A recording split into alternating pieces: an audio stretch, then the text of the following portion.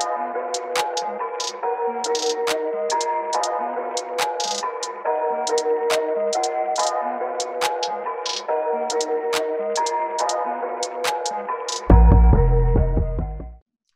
it going, guys? I'm Connor from Running Warehouse, and it's finally happening. This is the first episode of the Running Warehouse Connection, our new weekly show where we bring the running community together to talk about anything and everything running related.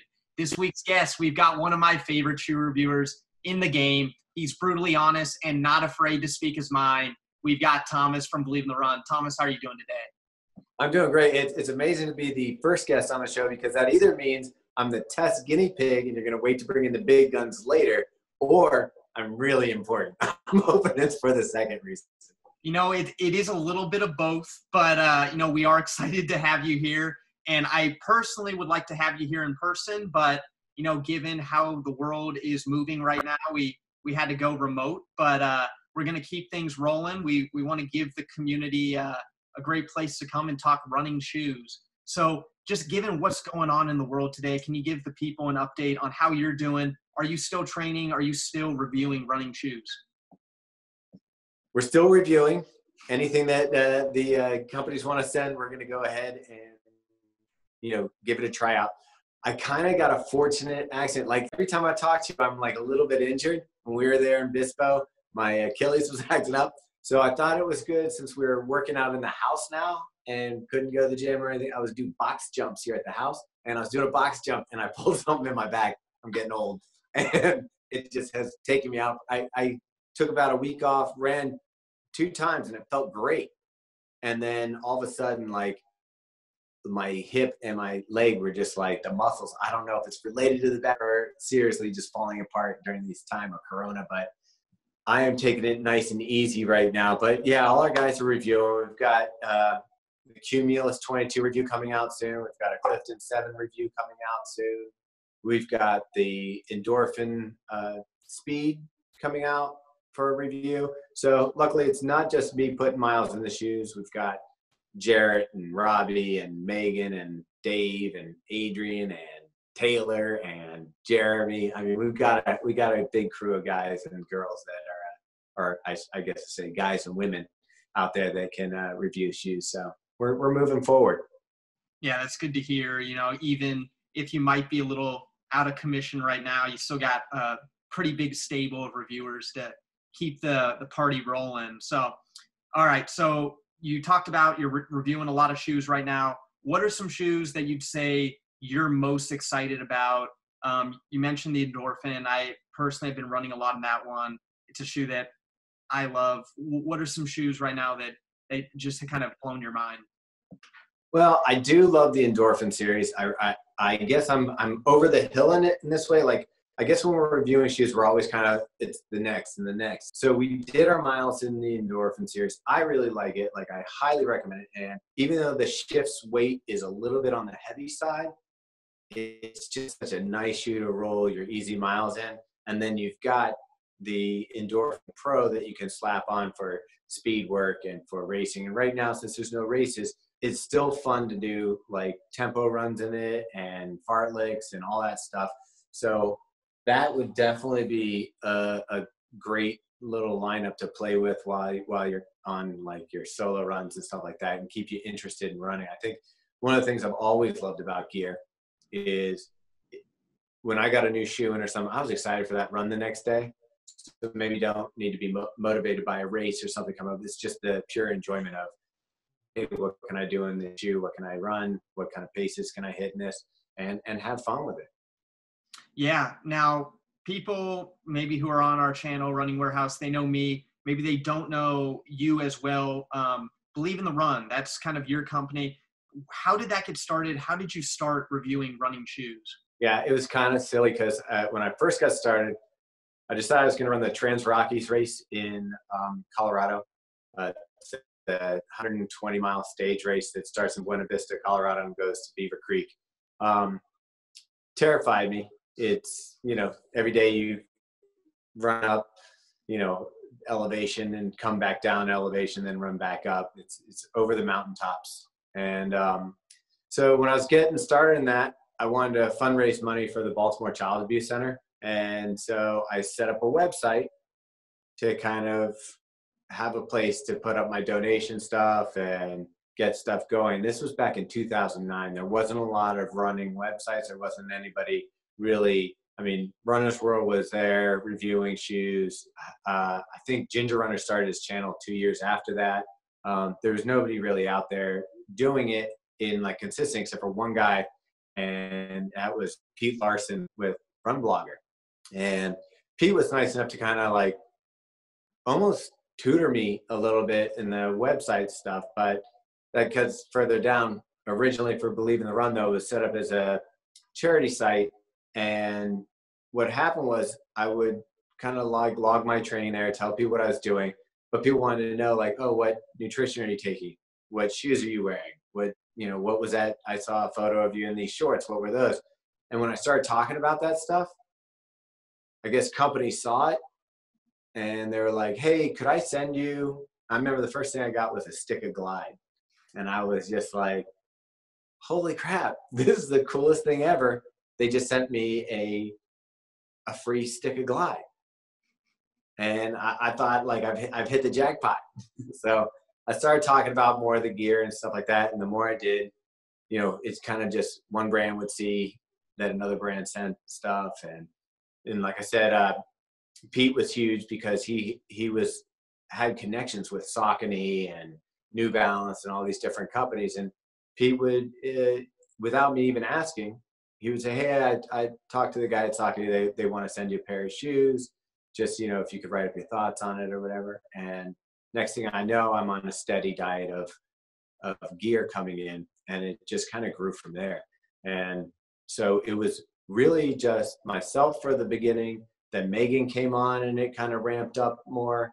And then we added, Robbie came on to Big Run Media, which is our parent company. And he's been helping with Believe in the Run. And since then, we've really seen a lot of growth and the three of us being able to work on it. Robbie does a great job managing the reviewers that we have.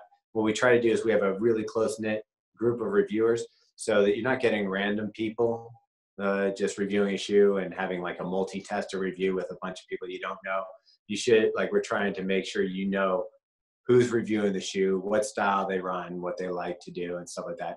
So that's been really helpful. That's awesome. Now, it started with a stick of Glide, and now it's come to all these shoes we see behind you. Your question is similar to mine, but a lot more organized. How long did it take to accumulate all of these shoes? Well, I mean, it's more curate because I keep okay, I know there's certain shoes that I like in a line. I'm gonna go through. I mean, Zonte was one of them that, I got the first Zonte.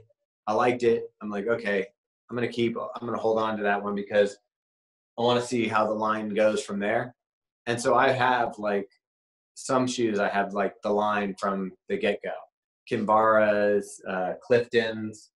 I thought some other shoes were going to go through lines and they didn't. And the Zonte's pretty much gone now with the Tempo coming on. But so it's more of a curate. So a lot of times with my old shoes, I don't sell them. I'll just, even though they don't have a lot of wear on them, I'll just either donate them to Goodwill or, ring up my friends and just be like, hey, I've got size 10s and a halves that I'm getting rid of. And just let people come and pick them up and try them out. That's awesome.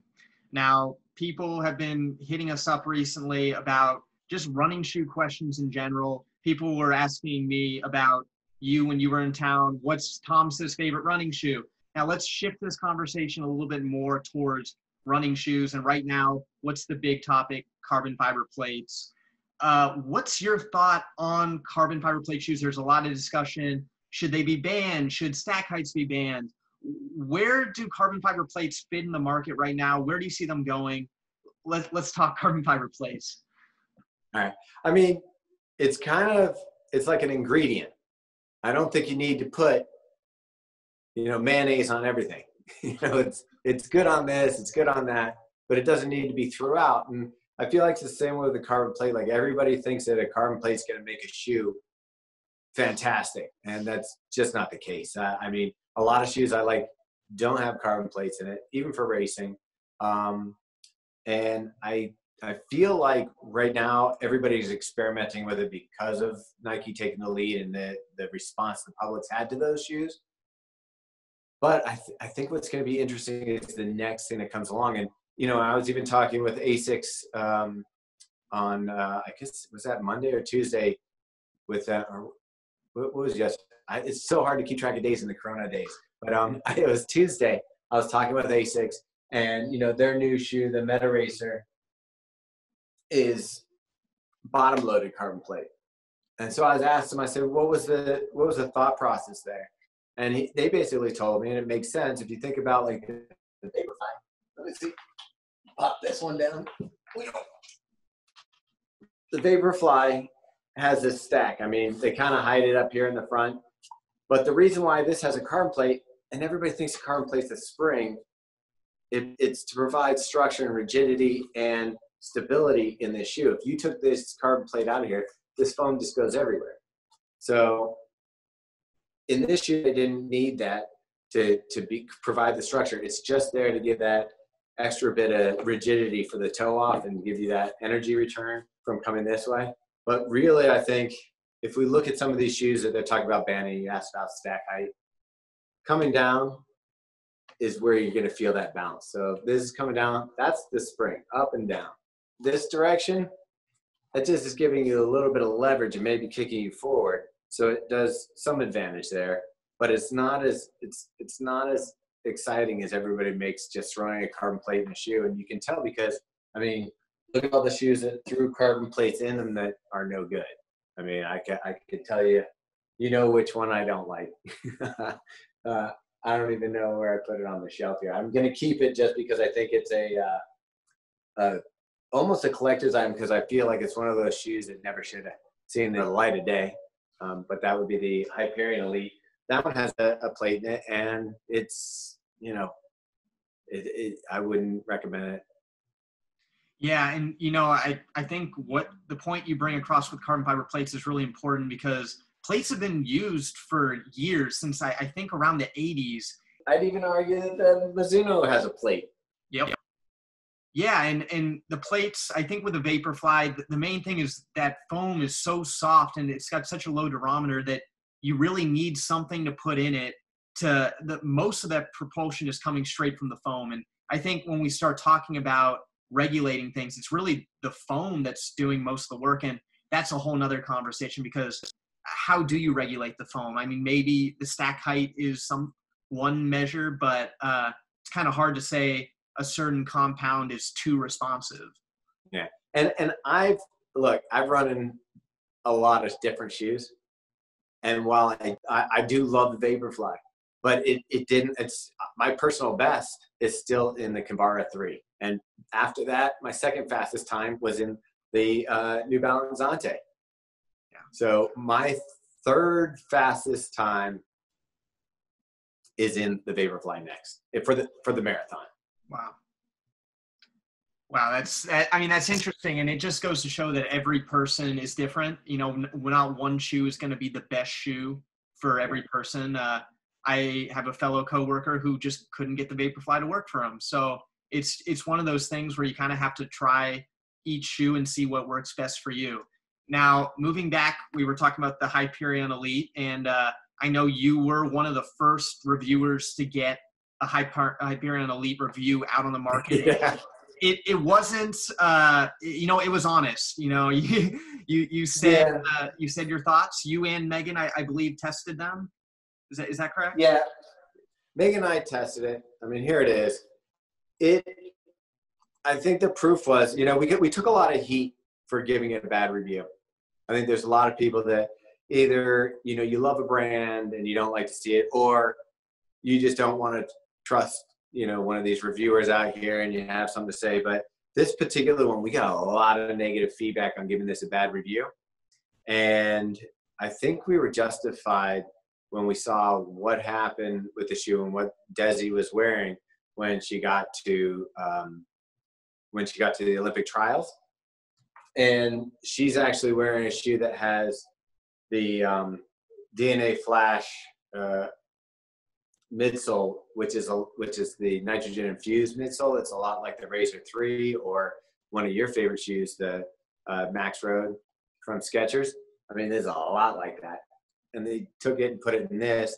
So I kind of have an idea of what this is probably like, what Des was wearing from wearing the Skechers Elite, because it's similar foam. It would just depend on what they did, how high it's stacked, if it's softer, lighter. But yeah, I mean, I think that Let's Run, somebody posted our review on there, and then just like I got flame broiled. I didn't even go read it because I knew Let's Run isn't exactly the friendliest of places to go. So I just let Megan went and read. She's like, yeah, you don't want to go read it. But I feel like now we're justified. Have you run in the shoe? I have. I got my pair a little after you, so I went and saw your review, and then I hadn't ran in it yet. Then I went out and got my own run, and I agree with your review to an extent. It's one of those things where when I got it on my foot, it wasn't exactly what I was expecting. It was a little firmer. It didn't quite have the bounce I was expecting. When I watched the review, I was like, man, Thomas is being honest right now and really blasting off. But I think it was warranted in an extent because we are getting treated now. Before we had the Vaporfly, and that's all we had. Now we've got so many different options, and there are such good shoes out there. So if you're going to put a $250 price tag on a shoe, you kind of have to – you got to bring the heat. So with the Hyperion Elite, when I ran some fast efforts in it, I think it's a good shoe. I did a couple of sub 5-minute sessions, and it ran pretty well. When I did some slower efforts, it didn't feel as good. So I know a lot of their testers were elite marathoners. But at the same time, as you said, Des was wearing a different shoe come the trials. So I think they've come to see that there are better materials out there, and that will be being updated. I believe in the very near future, there should be a V2 hopefully coming around the fall. So I think we're in a weird spot where had the Hyperion Elite came out maybe a year ago, I don't know if it would have gotten quite the heat because there just wasn't as many great shoes out there. Yeah, I still think it would have gotten the heat. Like, I think the Carbon Rocket from Hoka that came out right after. That one got trashed, and deservedly so. And that was another one we didn't give a great review to. We didn't trash it, but we just didn't give a great review to it. That one actually hurt. I remember that one actually hurt running in after a while. But you saw that, the people decided for themselves, and the shoe is gone. And they didn't even update it. I mean, they're going to have new shoes out, similar names, but it's not the same shoe at all. This one though, and I hear you. And when I was doing, and I even said when I did like Striders, so that's me going all out, and stuff. The shoe felt a little bit better on my foot, but that's the thing. Like a Vaporfly feels good on someone going at a 10-minute mile, and it feels great in someone going a 5-minute mile. Like when people tell me that, oh, well, this shoe is good for that, the mechanics and basically what we're doing is similar. So maybe it's the amount of time that you're actually making contact with the ground and how it's different. But in general, when we review a shoe, we have faster and slower reviewers. And I would call myself a middle of the pack runner. I'm running my marathon pace is a 7:40 something, and recently I ran a 5K at like 20 minutes and 19 seconds, and that one actually I feel like I was hoping this spring to actually go sub 20, but so that speed comparatively to someone like you who's pretty fast. It's different, but I have to believe that the mechanics of our feet and what's going on inside the shoe and the way that it feels is still pretty similar. Yeah. And I think when we talk about these kind of new super shoes, carbon plated shoes, it all started with the Vaporfly. And I think the Vaporfly was a very unique shoe in the fact that like you pretty much sub elite runners had huge benefits, but also you're seeing people 7-minute mile, 8-minute, 10-minute miles, we're still seeing benefits. And it was almost the first shoe that had this high level of cushioning that pretty much any runner could use, but it was still in a very lightweight package. And when we look at even shoes that were very popular in the past, like the Adios, it just wasn't a viable option for a large majority of runners to wear. So I think that's where Vaporfly really opened things up for the mass market. And that's the thing. Like I was able to run in flats and, you know, for the marathon, but if you're going to be out there for over 4 hours, you don't want to be wearing a flat. The thing is the Vaporfly can handle that. And I really think, and when you say compare, when I look at the other shoes that have come out in the market, I've always been disappointed. I actually thought Hoka would be one of the first to get out there because they had those soft shoes that had that high cushion and the light foam. And I felt like, how can they not just add a plate in there and it'll be just like the Vaporfly? So I guess it's tougher than I thought. But the first company to really kind of, in my mind, give me something that is comparable and maybe works almost better for me than the Vaporfly is Saucony with the Endorphin Pro. I think that I like both of these shoes for different reasons, the Meta Racer and the Endorphin Pro, but I think for marathon distance, for me, this just has that little bit extra cushioning, and the feel is very familiar to the Vaporfly, but the fit of the upper is better. It's a little heavier. So the Meta Racer is about dead on with the Vaporfly, where this is about an ounce heavier. Yeah, the Endorphin Pro, we got the chance to do a lot of cool content recently on that. We met up with Jared Ward, and that was the one thing. He did a lot of testing, and he is very particular about his shoes. He was trying to make an Olympic team, and the Endorphin Pro, for his data, for his running stride, was working better. So I think it goes to show that, like, every runner is a little bit different. I mean, all these shoes now are getting so good. But, yeah, it'd be curious to get you on a treadmill and see what worked better. Which one? Endorphin. And that's the thing. I've never really been tested. I'm only going off of, like, feel and what I feel like. But, you know, there's no race coming up. There's no nothing. I took these out for an 11-mile run, and I wasn't even planning on, you know, pushing the pace. I was just going out for, like, I've got these shoes. I got to get miles in on them, review them. And I found myself just trucking along in these. I just loved it. And that is the thing that, you know, the more that these shoes come out, everybody thinks like Nike has a stranglehold on this, you know, category right now. And I think it did have a stranglehold, but I think we're going to start seeing these shoes that are tuned and maybe, you know, here's where there's some wiggle room. And we will see stuff that works better for some people. And honestly, I think that there's still some traditional trainers that work better than plated shoes for some runners. So, yeah, we'll see. Yeah, and with just all the variety out there, we've also got a couple new shoes. You mentioned the Meta Racer. We've got the Adizero Pro as well. Those are two new plated shoes that are a little closer to the ground. Have you tried either of those? What are your thoughts? I mean, yeah, I ran in the Meta Racer. I reviewed the Meta Racer. I really like it. The Meta Racer for me is a confidence thing. Like, I went in a double-digit run in it. My feet felt great, but I didn't get it up to, like, really high mileage. And I was wondering how much of the lower stack underneath the forefoot would do for me, because I land right around here. So coming down, I really need a shoe that has some support in the cushioning in the front. I was surprised how good my feet felt after the run in this shoe. So I think I would just need, like, I would like to do a few more longer runs in this shoe at pace to see how it goes. But overall, I think it's a tremendous shoe. I love the design, you know, what they're doing behind it. You know, I kind of fell in love with it when I was out there with you and Bispo, and we looked at the shoe. I was like, I love it. I mean, just the style was great.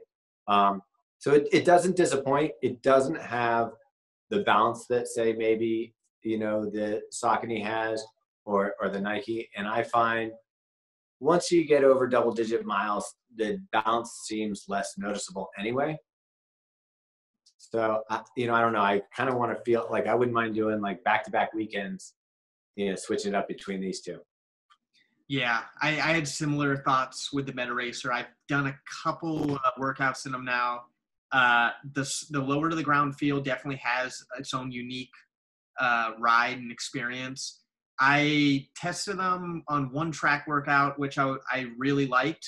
At the same time, like it kind of felt a little bit like a traditional racing flat, but in like a new age package. It felt a little more responsive. It has that stiffness from the plate.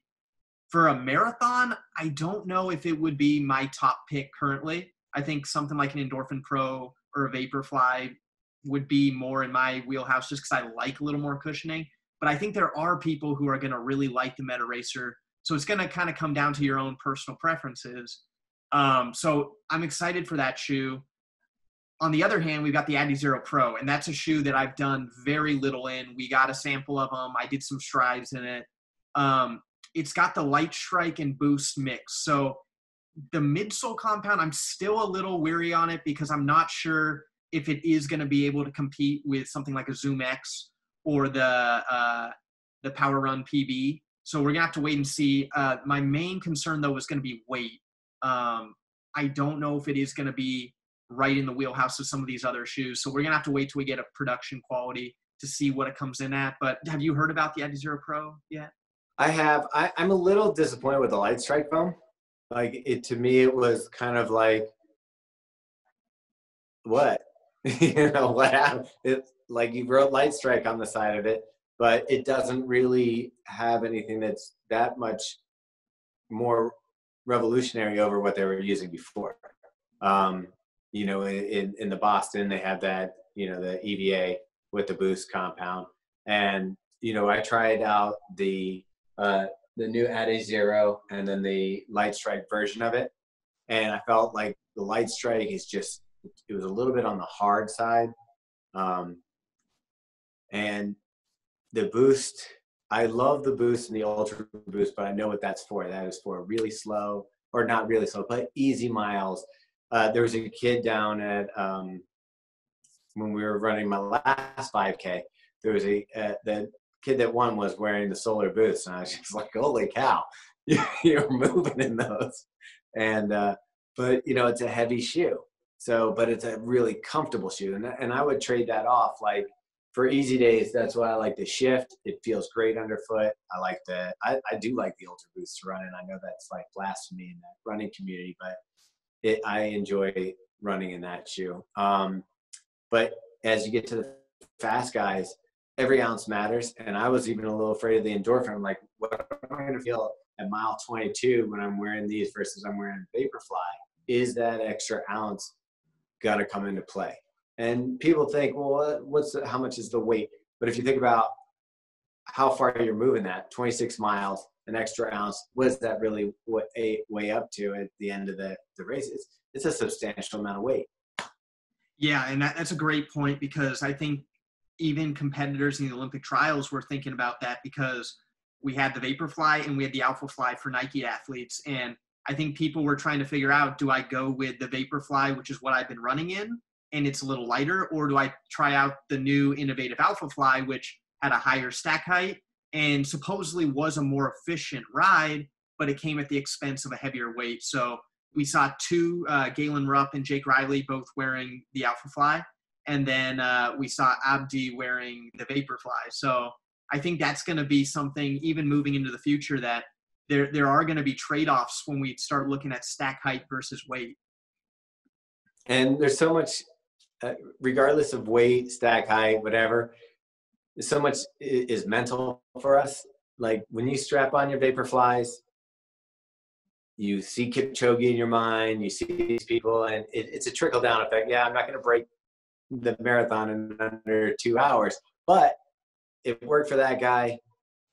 It's a fast shoe. I've seen other people wear it. And psychologically, look at the lineups of the last, when we were having races, you saw the Vaporfly was overwhelmingly in the front. If you were a fast person, you cared about your training and stuff, you're in the front, you're wearing Vaporflies.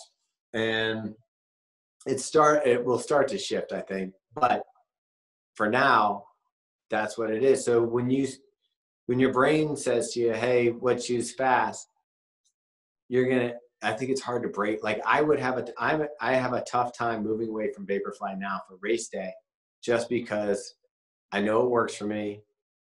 It works for the top athletes. And you're telling, like, do I gamble on something else on race day just in case? So I wouldn't underestimate just like the psychology of getting these out there. I mean, I think it helps it what Jared Ward did in New York City. You know, that kind of stuff starts to move the needle. And then I think if people just try it and you see people post on Strava, they're having great runs in a shoe and feels fast and stuff, it you know, people's minds will change. Yeah, I think I'm in the same boat because, you know, we saw the Breaking 2 with Kipchoge originally, and you have this picture in your mind of this amazing shoe, and then you try it on, you have a couple good workouts in it, you have a couple good races, and then all of a sudden, you know, you're like, I need this shoe if I want to compete at my best. But at the end of the day, too, there are more options available. So now we got to look and see, okay, what else is there? Another shoe, the Skechers Speed Elite. I think it's kind of been a sleeper, but now it's starting to pick up some traction. And it's a shoe that I actually wore for pretty much every speed workout this past cross-country season. So it became a favorite of mine. Was that a shoe that you did much mileage in, and what were your thoughts on that? I mean, I do like it. I like something a slight bit softer. Like I feel like it's definitely Kurt and his team have put together a really nice shoe. And for me, running in it, it's just they softened. Like the first one I got, the zebra one, that was a lot harder. So the new one got softened up a little bit, and it's up here somewhere. It got softened up a little bit, but not quite enough. And so I tend to go something that like the durometer of this shoe really appealed to me as far as that mix of firm and soft. You know, it just really has a nice landing feel where I felt not as much cushion coming down on the Speed Elite. But that's, like you said, coming down to people's personal preferences. And, you know, we have the lucky advantage that we get to try these shoes. We get to try a bunch of different shoes and find out where the fine tuning is and what works for us. Whereas if you're in the general public and you hear everybody raving about the Vaporfly and you hear that it should be illegal because you're so fast in it, then you're going to end up, you know, you're not going to try the Elite, the Endorphin, the other ones. You're going to go with like the Pop, right? Yeah, and I that's a great point. And going back to Kurt from Skechers, they have an amazing team and they're putting out great product. And we recently just went and visited them, got to see a little sneak peek of what's to come. I'm super excited, and I think Skechers is one of those brands that, you know, if you're really into the running scene right now, you've probably started to hear more about them. But I think there are a lot of people out there who maybe still have this image in their head of what Skechers is. And, you know, maybe for a younger, for more of a kid shoe or a cheaper shoe. And Skechers Performance is not that. Skechers Performance is literally giving people and giving competitive runners what they want. So I've been super excited about pretty much everything Skechers has been putting out.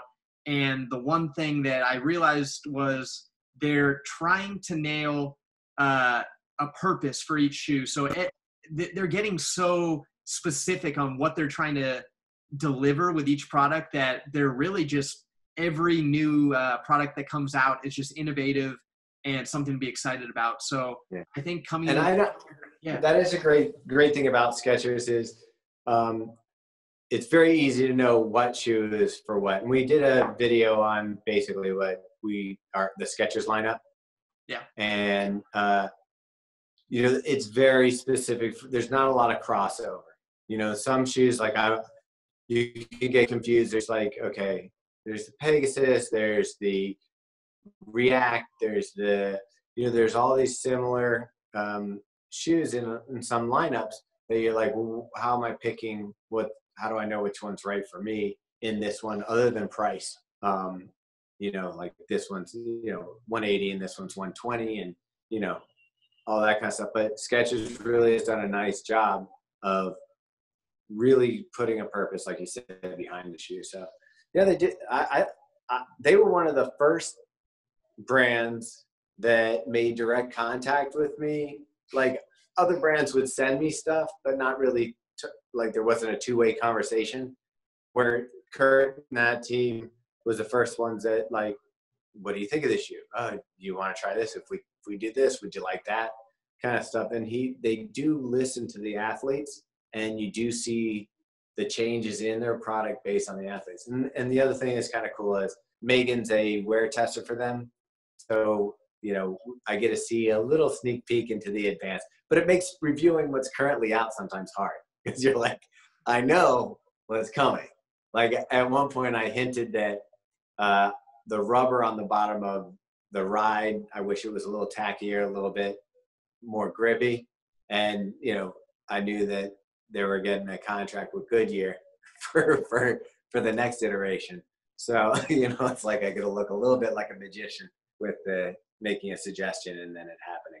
But yeah, and I'd agree with your point that they are listening. I talked with Kurt recently, and we're always kind of going back and forth on crazy ideas. And sometimes, my doorbell rings and I've got a package and it's a custom made shoe of something I never thought would be possible. So it's one of those things where they're not afraid to kind of push some buttons and do things that are outside of their comfort zone. So that's cool. Is there any shoes? I know you said you've kind of looked into the future. Is there anything that you're excited about that maybe you can talk about or that's coming out in the near future?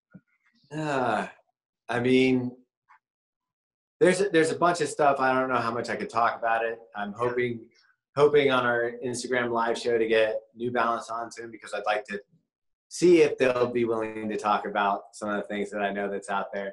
I know I saw when I was there with you, the Speed with a plate on it, the track workout. Are we allowed to talk about that, or is this getting cut out? Nothing's been official. Kurt did scrape together a Speed 6 that he glued a plate on. I told him that for speed days, but also days that I don't want to get beat up as much, that could be a cool option. So nothing's official, but that's kind of just showing where Skechers is thinking and some of the cool ideas that could be coming down the pipe. And it looked amazing. I mean, you did a nice job. Like it was hot. But yeah, I mean, for me, I get so geeked out on all this stuff. It's so much fun to see them roll out product. I think probably the category that I need the most, but I don't get excited about, is your daily trainers. So like your shoes like the Cumulus or, Nike Pegasus and those kind of things. But they're the shoes that probably I should be more excited about because those are the shoes that are going to work for most people. I think I get more excited with the speed day shoes and that kind of stuff, especially if they can be used for, like if you just give me a speed shoe that's only built for speed, low stack, stuff like that. It's not as much fun as when you get a shoe and you're like, wow, I can do daily runs in this and I can, drop the hammer when I need to. Yeah. I'd say the shoes that fit into that category are, we reviewed the Kinvara together. The Kinvara is one of those. I think that you look at a shoe like the Brooks Tempo, the Razor 3, shoes that fall into that category of being, just a fun shoe to do daily miles in that you can kick it up in. So, I mean, those are the ones I get worked up for. I'd agree too. Just on my end, when you're writing a description or you're doing a video, it's kind of hard to get excited for kind of your just run-of-the-mill shoe, especially with just how many great options are out there. Not to say these traditional everyday trainers aren't needed, because a lot of people are using them, but just in terms of pure excitement, I'd agree. Some of these faster shoes are a lot easier to get excited about. Well, they also, I mean, I don't know what the thought process is behind this, but usually like your daily trainers, they put in boring colors and in boring looks, and then they give you a fast day shoe that's got an electric blue bottom, black top with vents on it. I mean, they just look like you want to covet it. So it's like,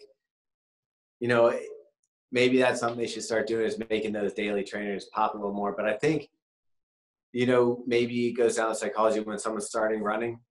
They maybe don't want to draw so much attention to themselves. They want to get out there and be a little bit modest. And so I get it, but come on, bring the middle level. Well, now with this new show that we're doing, we really want to connect with the community, give the people what they want. And some fans reached out. They had some questions for you. So we're going to share those. So our first question is, Thomas, what is the most innovative product you've seen released in your career? I mean, hands down, it's got to be the Vaporfly. I mean, no shoe has rocked the world, the running world as much. I mean, look, we're making new laws as a result of the shoe. Debate on it has been back and forth. People who love it and people who are jealous of it and hate it. I mean, it's been the Mike Tyson of running shoes. It just knocked everybody out, and people are like, well, it knocks everybody out, but it takes all the fun out of boxing. It's not real boxing. It's just somebody knocking people out. I'm like, yeah, it's so much fun to see someone get knocked out. But true enthusiasts want to see the 12-round fight. But yeah, that there's no doubt. I mean, can you name another shoe that has left as big a mark on the running community?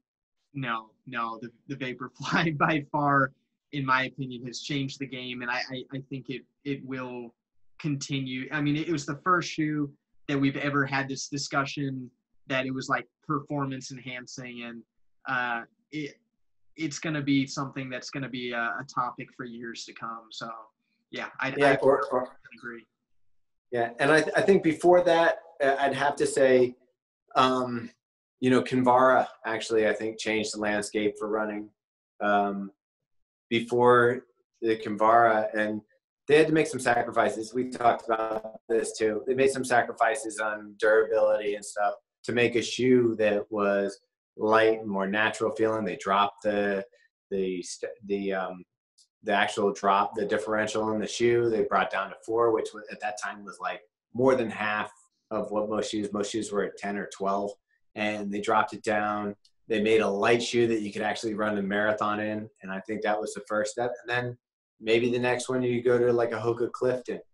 But if you really look at what those are, one was light, one was cushion. Then you get the Vaporfly, light and cushioned, and, magic.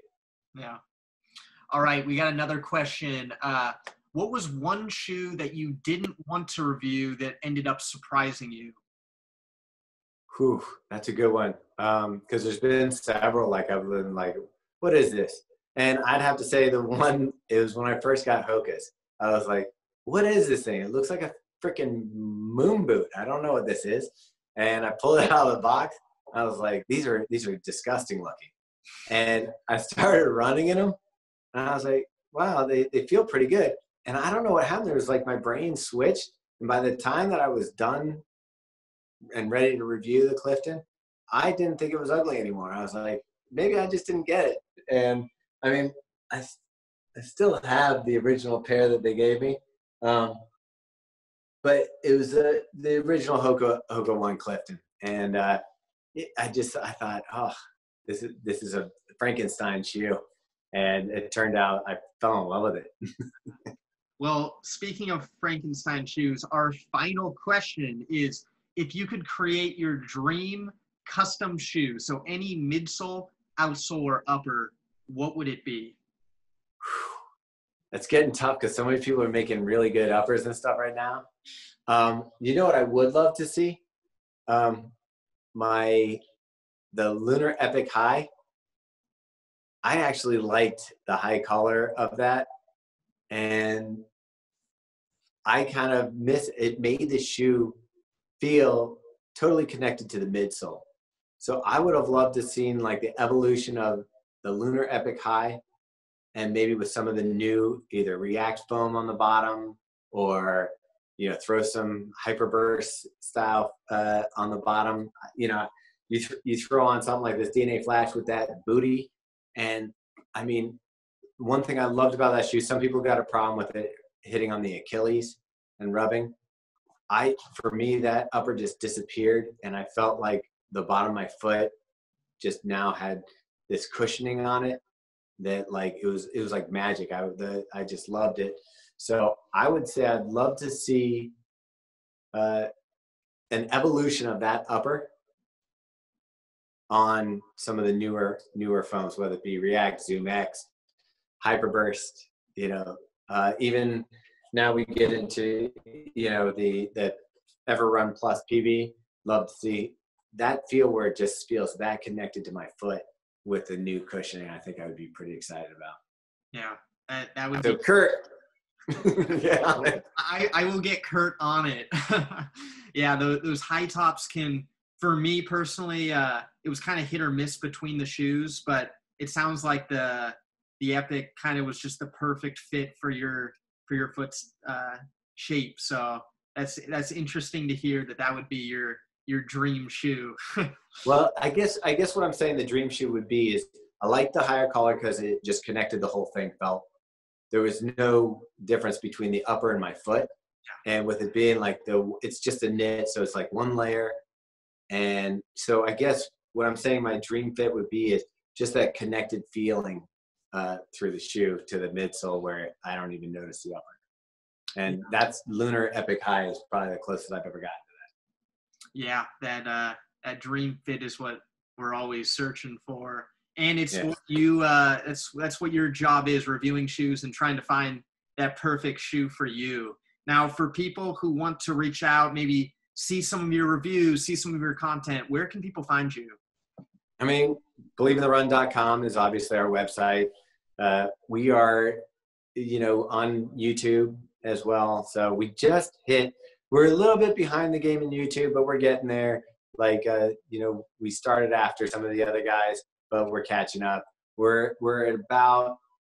think we just crested 16, we're almost near, hopefully hit 17,000 subscribers soon.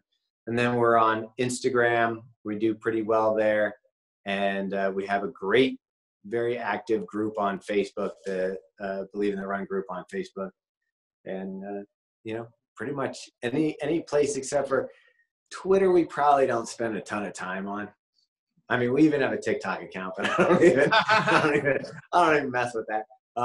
But yeah, we're pretty much everywhere that, you want to find us. If you did want to talk to us on Twitter, we are there. We just don't invest in it as much as we do the other channels. That's great. And it's great to hear that your YouTube account is growing. We had you on our channel recently. You went running shoe shopping, so that was a lot of fun. So if people are interested in checking that out, I would highly recommend it. Thomas has quite an arm, and he throws running shoes pretty good. So I would that spiral was something, I tell you. We got it. Yeah. Well, perfect. Well, thanks for coming out, joining us.